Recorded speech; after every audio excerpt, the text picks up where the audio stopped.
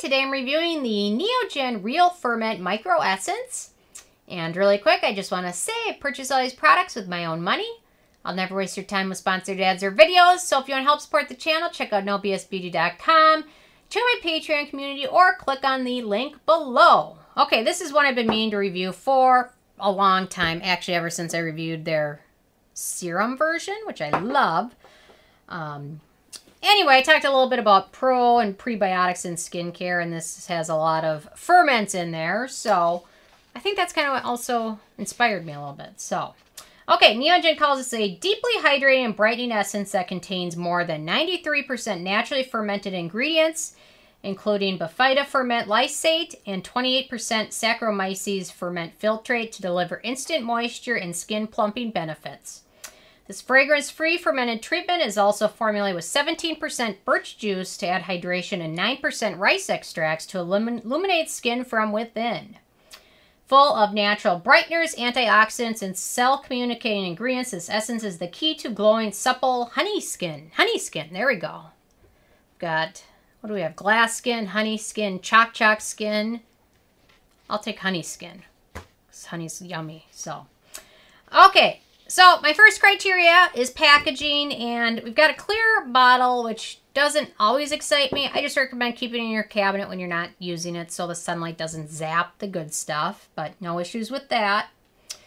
In terms of denatured or drying types of alcohol, this does not contain any of those, so that is a great thing. It's so nice to have so many nice essence and toners that don't contain tons of alcohol available.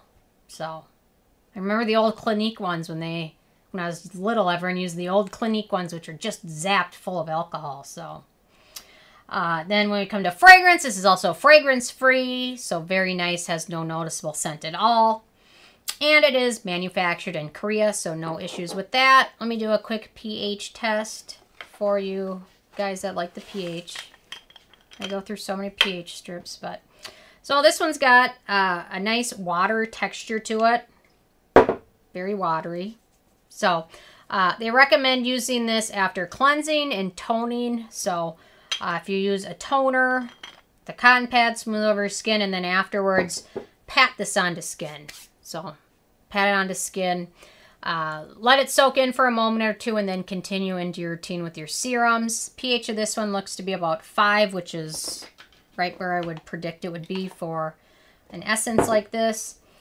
They also recommend using it morning and evening, and they also recommend using obviously, their microessence serum right afterwards, because why wouldn't they recommend use another one of their products? Neogen has so many products, and most of them aren't fragrance-free, so it's nice to have some that are. So, pat it into skin and then move on. So, no issues with ease of use. It absorbs pretty quickly. It sets to a non-sticky finish. So, no issues at all with that. Antioxidants and beneficial ingredients of this one, it does share a lot in common with its sister product. We've got the Bifida ferment lysate, which is a type of yeast obtained by the fermentation of Bifida. That is a probiotic ingredient. Probiotics are great for your microbiome. They're also great for hydrating your skin. They're also nice for soothing your skin as well. We've also got Saccharomyces ferment filtrate, which is a good humectant from fermenting and filtering yeast. It's also a source of amino acids, vitamins, and beta-glucan. So, very good for your skin. Then we've got that birch juice, Betula Alba juice, which is an astringent, so it can help with pores a bit, but it's also a good antioxidant, and it's also a source of amino acids. Then we've got rice ferment filtrate, skin conditioning ingredient. We've got Methyl Gluceth 20, which is a good humectant and hydrating ingredient derived from corn sugar. We've got Betaine, another good humectant. Let's see, humectant, sugar beet derived amino acid. Then we've got green tea extract, great anti-inflammatory, antioxidant, and antimicrobial. Then we've got Lactobacillus, which is a good skin conditioning and biotic ingredient. And if you didn't see yesterday's video on all the biotics, be sure to check it out. I can link to it. Then we've got Allantoin, a good skin soothing ingredient. Then we've got several skin conditioning amino acids. We've got arginine, glycine, serine, alanine, proline, and valine. They all rhyme. Is that on purpose or what? I don't know. So if it rhymes with lean, there you go. Then we've got sodium hyaluronate, which is in everything, a humectant ingredient, which I'm not in love with. But then we've got niacinamide, which is great for brightening the skin, barrier repair, anti-acne. And then glutamic acid, which is a good humectant and skin conditioning ingredient. So this one really does everything they say when they say it's full of antioxidants, skin brighteners, cell communicating ingredients. They do. It's full of it. And really nothing bad. So very nice to see. They did a very good job with their ingredient list. Okay. In terms of animal testing, and this is cruelty-free, so no issues with that. I yelled at because my coffee's in the shot. There, I moved the coffee. Okay, performance. So it leaves your skin feeling nicely hydrated, and certainly if you use this and then follow up with a good serum, that will help as well. Over time, you'll notice your skin looks a little bit brighter. Your skin barrier seems to be a little bit stronger after using this. I noticed that. Less issues with acne as well. And the nice thing is it only contains a couple of acneogenic ingredients, butylene glycol, and then hydroxypropyl methyl cellulose. I said that all properly. I never say anything right. So if you have very acne-prone skin, something to keep in mind, just those two, which isn't a lot. I'm trying to remember if there were reviewed any essences which were totally free from any acneogenic ingredients, but I'll have to look. I can't remember, but anyway, okay, so price.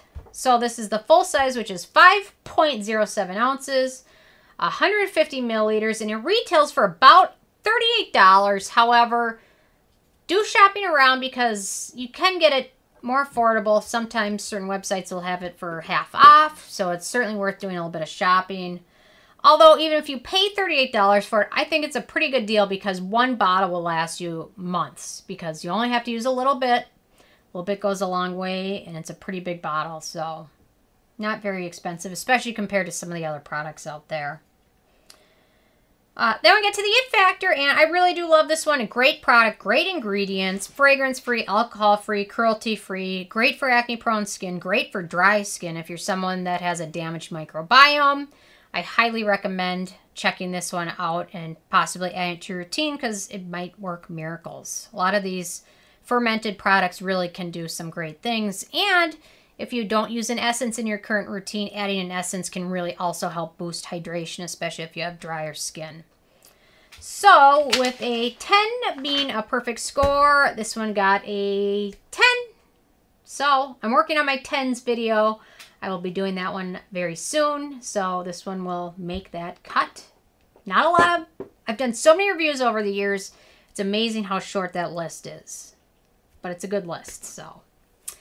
Okay, anyway, I'm interested in hearing from you guys if you've had a chance to try this or if you have a favorite essence. What is it and what do you love about it? So leave a comment. I love hearing from you guys and stay tuned for more tomorrow. Thank you so much, guys.